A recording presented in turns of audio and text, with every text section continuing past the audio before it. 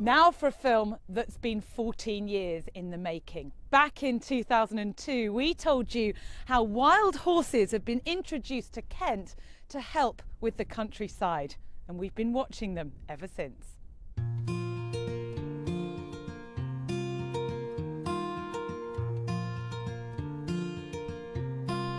If you're out enjoying the Kent countryside, you may come across this enchanting scene.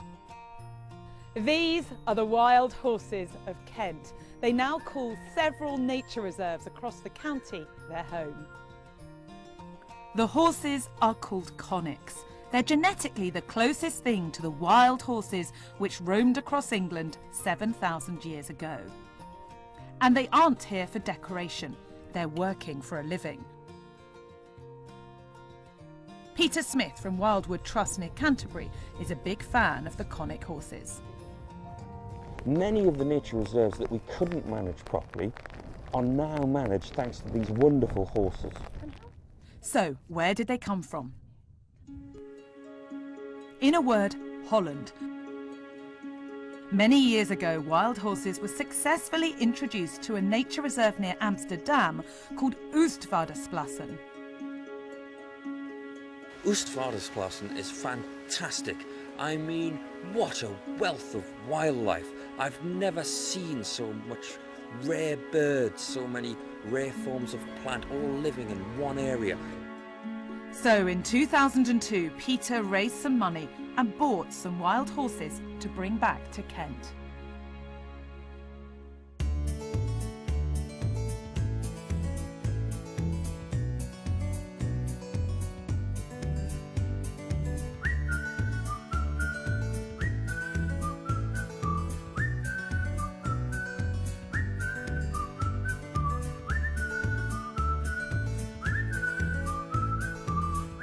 The first ones were released in Stodmarsh near Canterbury.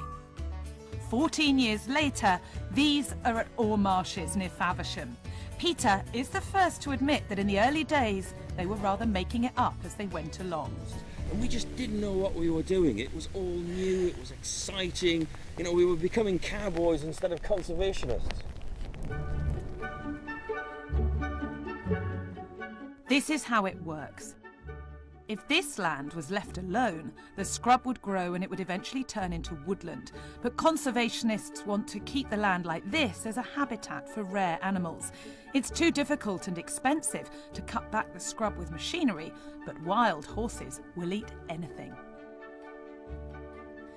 They're stopping fields from scrubbing over and creating wetlands the natural way, providing a home for all sorts of wildlife. It's an example of what's becoming known as rewilding. Across the whole of the community of people who work in nature conservation, ecologists, academics, they're all coming to understand that rewilding is the future of nature conservation. The horses started off managing the wetland at Stodmarsh near Canterbury and Ham Fen near Sandwich. They then spread across the county. Nature evolved to live in harmony with the grazing of these horses, and then all the rare beasties, things that we think of incredibly rare, will have a place to live, and we can have them all back in our country. And it's not just Kent. Soon the horses were heading to pastures new across the border and into Sussex. For instance, the Brede Valley near Hastings.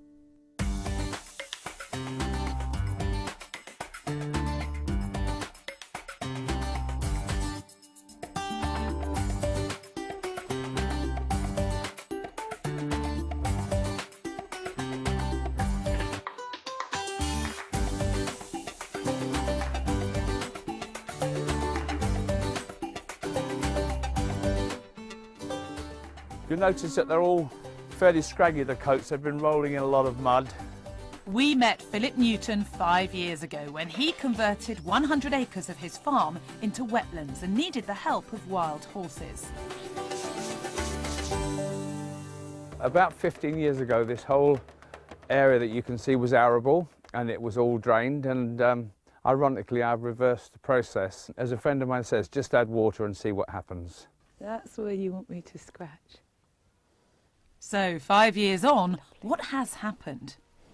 The whole of this landscape of where they are has changed considerably. A lot of open grazed areas, and it's providing the perfect habitat for the nesting waders and the overwintering waders and wetland birds. The habitat is nearly what I would consider to be exactly as required, the optimum. The word spread and many different conservation organisations became interested. Peter isn't in charge of some kind of coordinated rollout programme, but over the years the idea gained momentum and soon the horses set foot, or rather set hoof, all across the country. For instance, Wicken Fen Nature Reserve in Cambridgeshire received 13 Konik horses 13 years ago and now has over 90. The births are always lovely. When you come down to the herd in the morning and there's a brand new little foal, it's always really exciting. More horses have made their way to Blacktoft Sands Reserve near Goole, the East Riding of Yorkshire.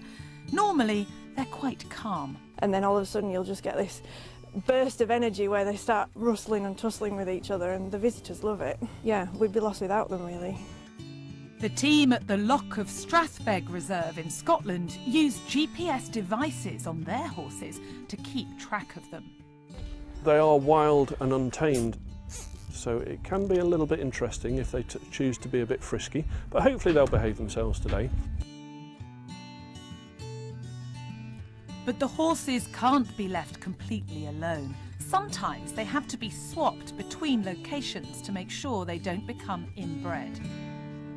Well, what we're going to do to get genetic diversity is we'll take stallions away and put new stallions on. That's the best way. So it's like all herd structures. Ladies are in charge, and they've got the knowledge and the true instincts to protect the herd. So we're going to try to keep the ladies together as much as we can, and the men, superfluous, just have to move around and do their job.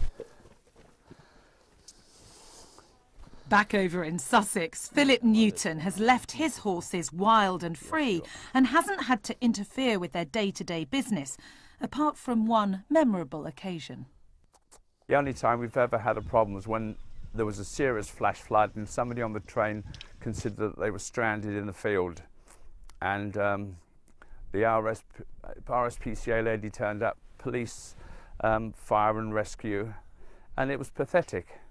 The horses could have swum if they'd wanted to, and yet these chaps turned up in dry suits, breathing apparatus. I was forbidden to go near them, and they just walked out. So that is how the wild horses are rewilding the countryside. Peter Smith hopes that this is the way nature will be preserved in the future. We need to rebalance. We need to learn to stop taking from nature and start giving back. And that's the future of nature conservation. Rewilding, let nature get on with it and have bigger nature reserves to bequeath to our children. So, wild horses were in Kent 7,000 years ago, and at this rate, their relatives will be here in 7,000 years' time.